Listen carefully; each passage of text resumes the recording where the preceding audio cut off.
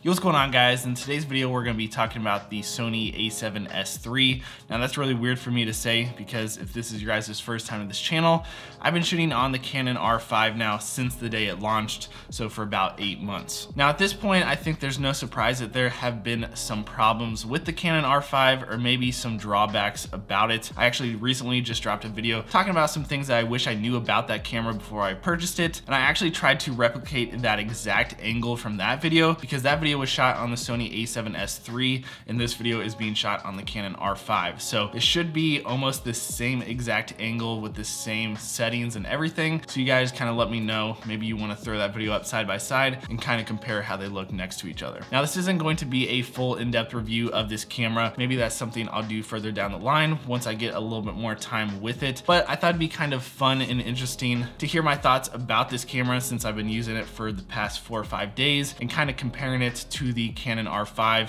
Even though there's a couple reasons why it shouldn't be a direct comparison. The R5 is definitely more photo dominant. This is more for video. But honestly, it's kind of the two camera systems that I would consider if I was picking a camera up right now. So actually, as I've been using this camera for the last few days, if something has popped up to me that I notice is dramatically different than the R5, whether good or bad, I've actually written it down. So I kind of just want to go through some notes that I have here about some big differences that I've noticed right off the bat about the A7S3 compared to the Canon R5. Now, if this is your guys' first time on this channel, my name is Johnny. I do video and photo work professionally for a living, and I should mention within that, I use both Canon cameras and Sony's quite often, so I'm not exactly brand loyal. I actually started this channel on a Sony. I now am shooting Canon, and who knows what the future holds. So if this is your guys' first time on this channel, be sure to drop this video a thumbs up and also subscribe if you guys want to see any more future uploads from me. Now, a really big thing about this camera that I noticed right off the bat that is a huge thing, and I wanted to try it out for myself, and that is the fact that I could actually just edit the footage out of this camera. So on the Sony A7S3, there's a bunch of different codecs or recording formats. Some are more compressed, some are less compressed, some might be a little bit higher quality, all that kind of stuff. But more importantly, there are just certain recording formats that you can choose that makes it more manageable to actually edit that footage. Currently on the R5, unless you're on an M1 Mac and currently editing in Resolve or Final Cut, Premiere Pro hasn't been updated yet, you pretty much always have to make proxies. You aren't gonna be able to play back your footage whatsoever in Premiere Pro. So if you're on the R5, proxies are currently life, but on the Sony A7S3, it's kind of weird because I've been so used to a proxy workflow. I shot stuff on this and then I actually just dumped the card onto my hard drive and I was editing this video like 10 minutes later. I didn't even have to make proxies, which was just so damn nice to have again. Now, another big thing, which I actually mentioned in that Canon R5, like the watch before you buy video I was just mentioning, on the Canon R5, there is that IBIS wobble going on. So the IBIS in the R5 is so strong that if you're filming at a really wide angle, it kind of gives this weird warping, wonky effect. I'm really not a fan of it at all. I think it looks really gross. I would never use any footage that is affected by that. And on the Sony A7S3, the IBIS in this camera is not that strong, so you don't get any of that warping. And I don't mean that in a negative way. I mean that's in a really positive way. It's not as strong. I think it still gives you a tiny bit of stabilization, but I would much rather have no stabilization as long as I'm getting none of that wonky warping IBIS wobble because it looks so bad. And while we're on the topic of stabilization here real quick, both Sony and Canon kind of have these digital stabilizations in the camera bodies. On the Canon, I think it's called digital stabilization. So on the Sony, you can either have steady shot turned off, you can have steady shot turned on. I believe they call it, yeah, just standard, or you can have it on the active. So the active just crops in a little bit more. It tries to really smooth out those big bumps. And on the Canon, it's basically the same. You can either have digital image stabilization turned off, you can have it on, or on like the higher, more stabilized mode. Honestly, on the Canon, the digital IS is pretty good just on the standard. When you go into the advanced one, I personally think it's too much. You get some weird kind of wonky effect. The active steady shot on the Sony, I think, is definitely way better and looks more natural than the stronger version of the digital IS on the Canon. Now, yet again, another thing that I mentioned in that R5 video that I wasn't too happy about the Canon right now is just the overheating. I'm not gonna spend a lot of time on that because everyone out there has already done the tests on the Sony, so there's no worries about the overheating whatsoever when you're recording, which is just so nice. You don't have to worry about that.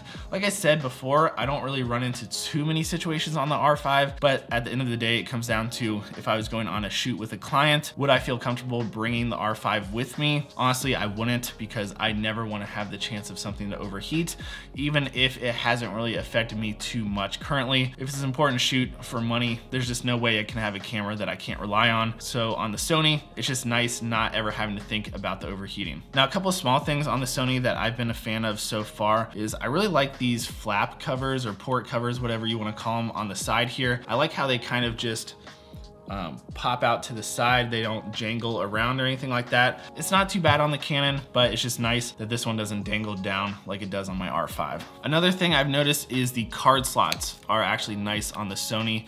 I like that we have the dual card slots.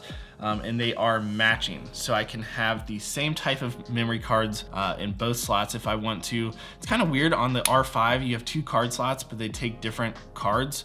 So you can either choose a CF Express or an SD, or one of each. So I love that the memory card slots match on this one. Also, they can take the 2 different types of cards. They can take the CF Express and SD in each slot. So that's super awesome. I love that they thought of that. And also, you can open the card slot while the camera's on and it doesn't turn off the camera. On the Canon, if you open up the memory card slot, it actually turns off the camera, which then it will just default to some of my custom shooting settings that whatever I was on before. So I just have to keep that in mind. If I put a new memory card in or have to pop it open real quick, sometimes my settings will change back to what it previously was. So I just need to double check it real quick. It's pretty annoying. So it's nice in this one, it just doesn't turn off the camera. And that's just like a really weird quirk about the Canon cameras. Also, speaking of quirks of the Canon cameras right now, I feel like this is turning into a vent session about my Canon, which it's really not. It's just honestly things that I noticed right away after using this Sony.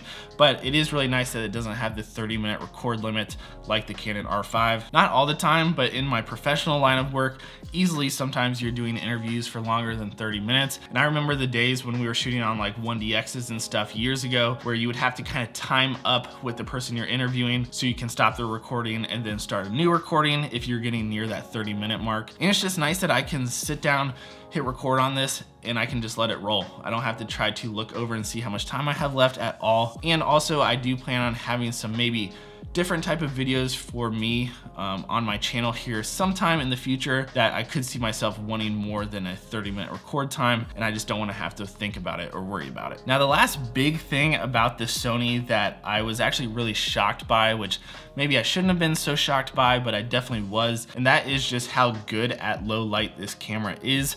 I never thought my Canon R5 was bad in low light whatsoever, and I still don't think it is bad, but I shoot a lot here in my office. So once I was shooting some B-roll with this camera for another video coming out hopefully pretty soon, I couldn't believe how clean the footage looked from even pretty high ISOs. Like even like a couple things I shot in 60 frames per second or 120 frames per second, my ISO was up like near 2000.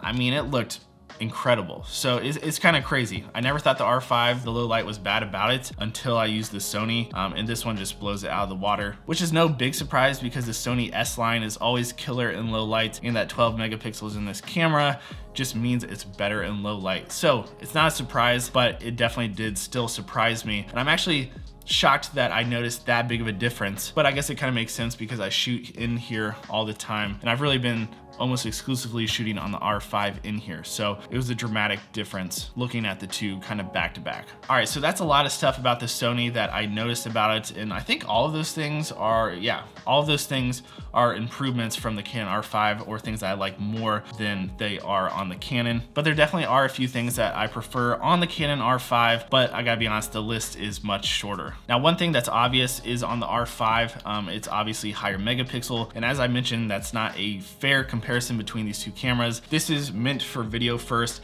The R5, in my opinion, is meant for photo first. It's just also good at photography, but I'm just mentioning this because these are the two cameras that I'm honestly kind of considering going between. So I at least want to mention that. If I did end up going into the Sony ecosystem, I would probably get two camera bodies. I would have this S3, and then I would probably either go with maybe the R4 or the A7 IV whenever that one does come out. So I think I would keep this one just specific for video. And of course, yes, 12 megapixels is plenty fine if I wanted to grab like an Instagram photo or something like that as well. But I do enjoy the fact that the R5 can kind of do both at a really, really high quality. but that does come with its quirks, obviously, that I've mentioned. The next thing is I honestly just love how the Canon R5 feels in my hand. I think it's one of the best looking cameras out on the market. That with the RF lenses look absolutely amazing. They feel great in your hand. The grip is super comfortable. It's definitely a camera that gets me excited to pick it up. Now, is that a very important thing at the end of the day if it's just a tool to get your job done? Maybe not, but if you're definitely someone like myself and you do a lot of personal content in your evenings or on the weekends and things like that, every little thing that kind of gets you excited to get to work and kind of pick up your camera does go a long way. Also, something I noticed right off the bat, kind of having the two back to back, is the LCD screen on the R5 is bigger, and I think it just looks a little bit better. Included with that, I would just kind of group in here that I like the on-screen controls a lot better on the Canon. And I'm not talking the menu system. In fact, I think the menu system is really good on the Sony. Some people hate on that for whatever reason, just because it's different. If you can't figure out the menu system on a camera, I don't know, maybe you just need to get better at your craft, because it's really not that hard. You just have to learn that maybe some things have a little bit different of terminology. But what I was talking about was the on-screen controls. So like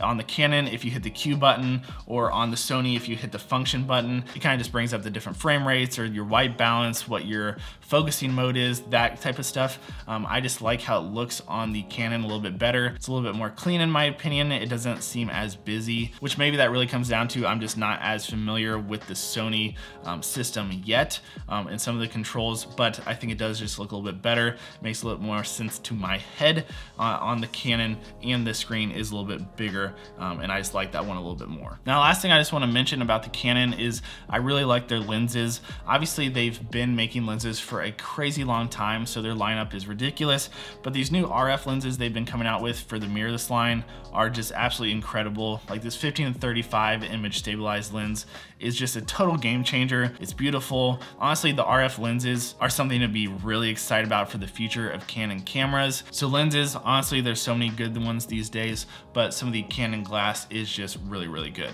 So yeah, guys, that's pretty much it. Those are some of the things I've noticed right off the bat of me using the Sony A7S III for a few days now. I'm definitely gonna be doing some more testing with it here in the future, and be sure to check out some of the future videos coming, because some of them, at least some of the stuff, is gonna be shot on this, some's gonna still be shot on the R5, and then we'll kind of see what I'm gonna do moving into the future. All right, guys, so I hope this video didn't end up being way too long, but you know what, I honestly don't even care. I just kind of wanna get some of these thoughts out there, because I know last year a ton of people were comparing these two cameras, kind of giving their overall thoughts on it, and even though I don't think it's a direct fair comparison between the two, they are the two cameras that I'm honestly kind of considering going between. I think the Canon has some benefits, I think the Sony has some benefits, and right now some things are maybe just leaning a little bit more towards the Sony for what would kind of fit my workflow and save me a ton of time and actually make my stuff look better the way I shoot. So guys, let me know in the comments below what you guys think.